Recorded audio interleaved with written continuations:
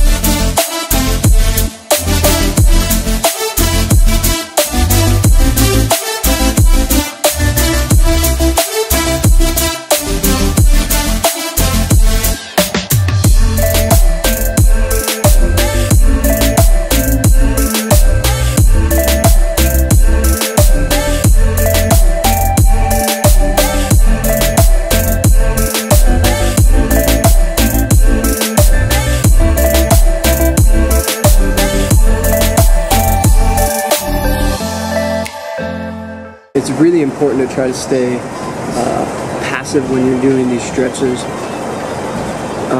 After hip surgery, you're really prone to a hip flexor strain if you're trying to do too much.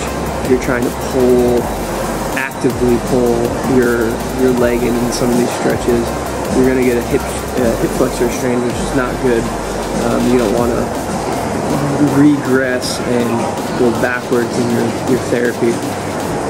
It's also very important that you go into surgery, if you haven't had surgery before, going into surgery strong and mobile. If you can't work out, you can absolutely stretch. You can do little quad contractions and glute contractions and little things like that to help try to strengthen the area pre-surgery. So when you go in and come out, you have good flexibility. I already had pretty good mobility going into surgery. I am 1 week out, a little over one and a day out, and I have pretty much full range of motion. Granted, I'm not pushing it hard, actively kind of pulling these stretches in. I'm just kind of going to my muscle limit. But if there was zero pain, I could probably go into a full deep squat right now if I wanted to.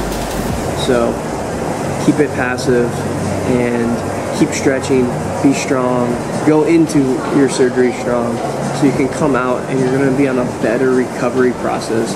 Most people, they can't do anything, or it hurts to do stuff, so they don't do anything. You need to be stretching at least so you go in with a good range of motion, healthy joint, healthy supporting materials. So when you come out, you're good to go. You just go right into PT, right into everything, and you're on you're one step ahead, always one step ahead.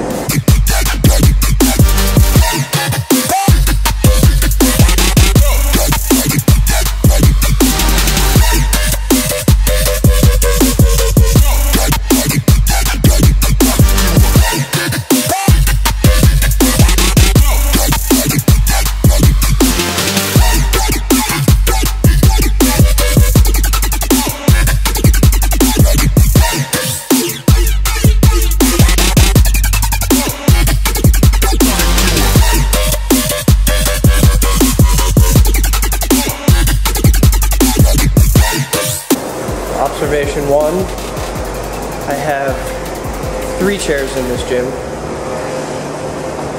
One I'm sitting on, awesome rolly chair. 2, anti-gravity chair. And 3, behind it, normal chair. I'm spoiled. Spoiled. Observation 2. Pooped. Whew. I only did 2 sets of those biceps, triceps, dumbbells, and those little baby abs. I'm beat. Having trouble holding up this camera right now. Catch you later.